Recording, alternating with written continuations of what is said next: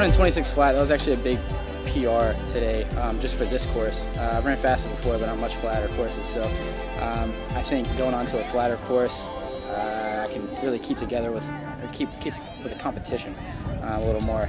Maybe be able to run close to 25 30s, close to 25 flat. I know me and coach would like to see me go under 25, so we'll see what happens.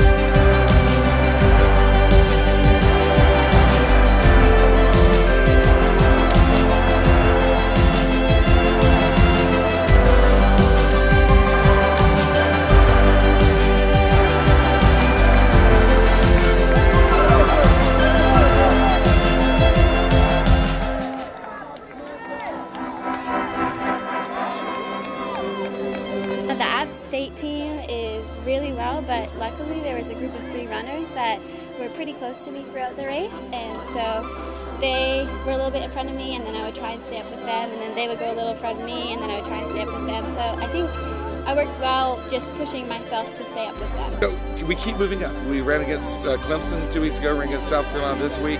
We measure ourselves with how we're doing. The pack's getting a lot closer, 1 through 5. Seems to be performing really, really well. The guys ran very, very well today. I thought much better than 2 weeks ago. The ladies continue to be solid. We look great 1 through 7.